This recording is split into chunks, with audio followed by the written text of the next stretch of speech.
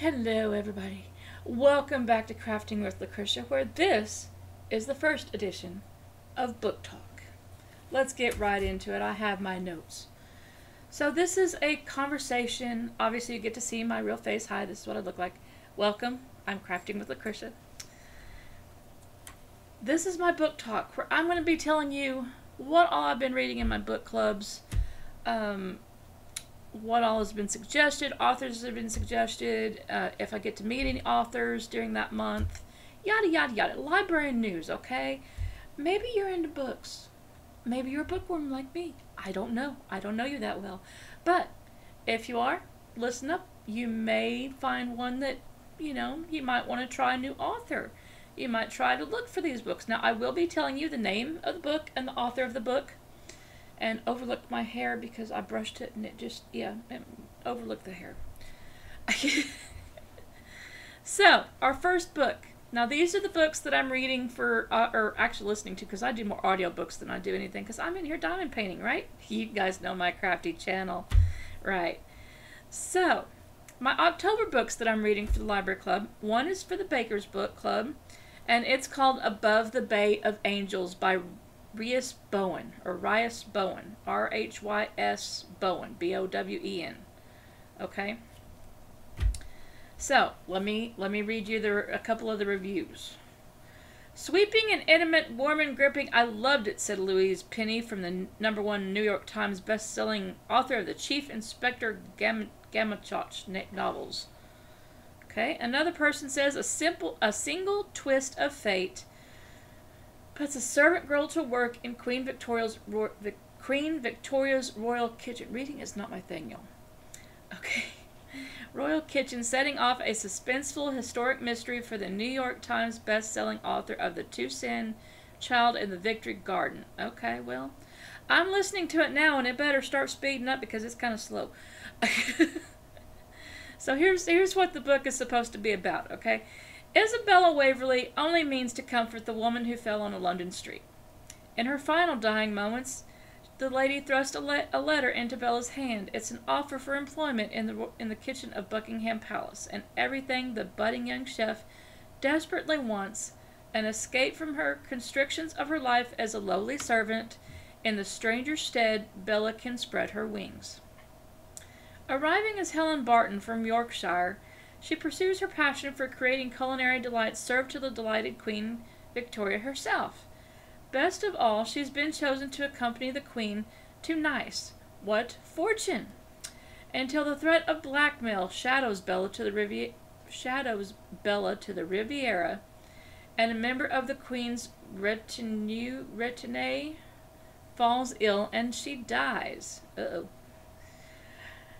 Having prepared the royal guest's last meal, Bella is suspected of the poisonous crime. An investigation is sure to follow. You know they're going to find out who did it.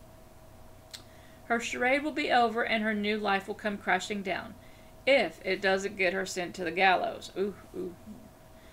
Well, the middle part sounds like it's going to be good. Now if it just get there, because it's a slow starting book for me. Either that or it's because it's an audio book and the audio person that reads it is just kind of got a low monotone voice and is just very, very, hard to listen to. It better pick up though. That's the one I'm currently listening to. Okay, my other book that I have to read for the Inspirational Book Club is called The Cold Light of Day by Elizabeth Goddard. Goddard. Okay, Elizabeth Goddard. I'm going to say Goddard. I'm probably butchering it. I'm sorry, Elizabeth. This is going to give me practice of saying these last names, people. Yes.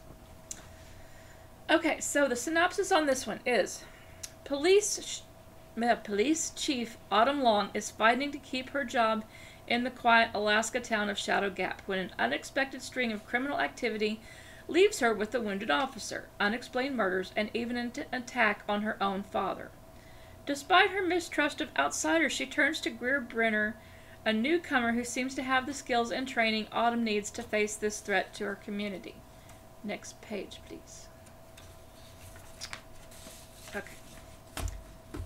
Greer is in Alaska for the same reason so many others are, to disappear.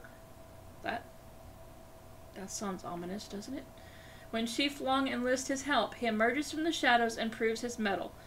But his presence in her life could be a deadly trap for them both. If his secret is exposed, all will be lost, and he's not even sure Autumn could save him. As the stakes rise and the dangers increase, Autumn and Greer must rely on each other to extinguish the deadly threats. In this first installment of the Missing in Alaska series, Goddard weaves a gripping mystery set in southeast Alaska. Readers will be eager for the next in the series, says Publishers Weekly. Okay. The first book in Goddard's Missing in Alaska series will keep readers glued to their seats as the tension escalates, writes Booklist. We'll see. I haven't started this one yet, but by the synopsis, it sounds interesting. I might have to listen to it anyway, but I might like it. Sounds kind of like up my tea. All right, now these next two books are the ones we read for this last month. So I'm kind of trying to get you caught up on stuff. These were the last months, and we've already had the book discussions, and so I can tell you a little bit more about them because I actually remember them. I haven't read the other two. So when I Fall in, this one was the inspirational book. When I Fall in Love by Susan May Warren Baker. Oh, that was the Baker's Book Club. I'm sorry, that's the Baker's book. Of course it is. We had coconut macadamia cake. Man, that was good. So Hawaii was the last place Grace ever imagined she'd vacation, much less fall in love. But when her family surprises her with a cooking retreat in paradise, she is pulled, or maybe yanked, definitely yanked, away from her predictable, safe life and thrown headfirst into the adventure of a lifetime. Max Sharp may make his living on the ice as a pro hockey player, but he feels most at home in the kitchen, which is why he lives for the 3-week culinary vacation he takes each year in Hawaii. You see something going on here? Yes. Upon being paired with Grace for a cooking competition, Max finds himself drawn to her passion, confidence, and perseverance. But just when Grace dares to dream of a future beyond her hometown, Max pulls away. Wrestling with personal demons, Max fights hard against opening his heart to a love he knows he should never hope for. As his secrets unfold, Grace is torn between the safe path in front of her and what her heart truly desires. If love means sacrificing her ideal happily ever after, Grace's faith will face its toughest test yet. And yes, it does, because I've read this book. I love this book. I'm always not Facebook, but Food Network, watching these little competitions much like this, and like a World's Worst Cook and all these other, what are they making? Like now I'm binge watching Halloween baking, because it's getting to be seasonal type stuff. I really did like this book. I'm not going to tell you a whole lot about it, but Max has his secret is a medical condition that basically, he's got a lethal medical condition and only limited time left to live. And so, juggling that with what he knows with cooking and falling in love, you can kind of put two and two together, and he doesn't want to fall in love, but he does. He does. It's a good book.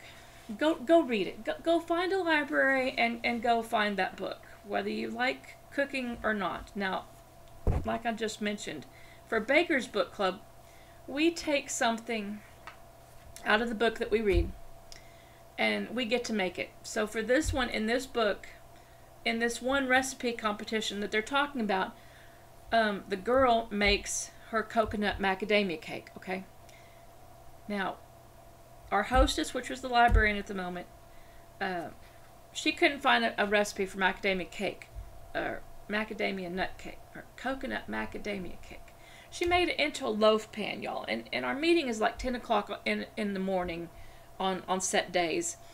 And so, everyone brings coffee anyway, so this was like the perfect little thing to our little cup of coffee that we got upstairs, because our library has a coffee cup, and they sell Keurigs for like $1. So they sell cups of coffee for $1. Of course, there's a nice little coffee shop around the corner that also sells coffee that, Lucy is very fond of. Just saying. But the coconut macadamia, and I'm not a fan of coconut. Okay, I'm not really into coconut, but it was such a mild coconut that it just tasted wonderful. I mean, it was wonderful. I tasted more of the macadamia nut than I did the coconut. It was really, really good. So go to All Recipes. I need to go to All Recipes and find you a coconut macadamia loaf bread. Okay, that's what the librarian used, and that was really good. That reminds me, I need to write that down myself. So that was a really good book. Okay, our last book that we're going to talk about is called, it was for our inspirational book. Now this one was for the inspirational. The other one is Baker's Eye. Tongue-tied, okay? Tongue-tied. So this last book is going to be called Another Dawn by Catherine Cushman. Now this is part of a series of 8 books. This was number 1, I believe. So this is what this book is about. And this was, again, I've read this one. It was a really good read. I'll tell you more about it in a minute. Hang on. Let me read this to you. Grace Graham is back in Tennessee with her 4-year-old son on a short unpaid leave from work. Helping her father recover from surgery and spending some time with her sister, Shoal Creek seems more backward than ever after her years in California, and it's hard to find organic food anywhere. When the unthinkable happens and her son is diagnosed with measles, Grace's fears over modern medicine take a dangerous turn. Worse, the town has fallen into quarantine and its residents focus their anger and blame on Grace. She is alone and scared until one brave woman chooses to reach out a hand of forgiveness and mercy. But when the outbreak takes a life-threatening turn, will Grace be able to forgive herself? Another question, will her sister be able to forgive herself? I'll tell you about that in a minute. So what I liked about this book, well, what made me think of, and I didn't pick this book, I was just picked by one of the other ones, but it made me think of the COVID back when we had COVID 2 or 3 years ago. Now this was measles, but you know, it kind of went hand in hand, you know. Places got quarantined, places shut down, jobs shut down. You know, families had to get together and bicker, and people still had to have surgeries here and there. They still needed medical care. They still came down with the illness, okay? Unfortunately, not everyone lives through this book or through COVID, but it was a very interesting book, and it kind of made you think, what would be your what side would you be on? Would you be pro-vaccination? Would you be more natural remedies? Or are you somewhere in between? Do you want to do some medical but some natural? Some, you know, what side do you have to be on when it comes to vaccinations? And I know, touchy topic for the first book. This is just what the book was about, okay? You don't have to leave nasty comments down below. If you don't like the book or if it's not for you, just fast forward. It's fine. I'm just doing book reviews of what we've read. But I thoroughly loved the book. It was written very well. Catherine Cushman, I've read her before, and she writes a good book, as well as the one that wrote, what book was it? The other, Susan May Warren. She wrote the book about the chefs, okay, the 2 chefs in Hawaii. I need to find out if there's more in that one, because that was a really good. I wonder if that was the way it ended. It kind of left it open for maybe a series. So I need to find out if that's a series book. But anyway, that's what I've been reading. What have you been reading? Down below. Leave me a note. Any book suggestions? Leave them down below. And while you're there, if you like the new book talk, like, share, subscribe. I'll see you in the next one. Bye!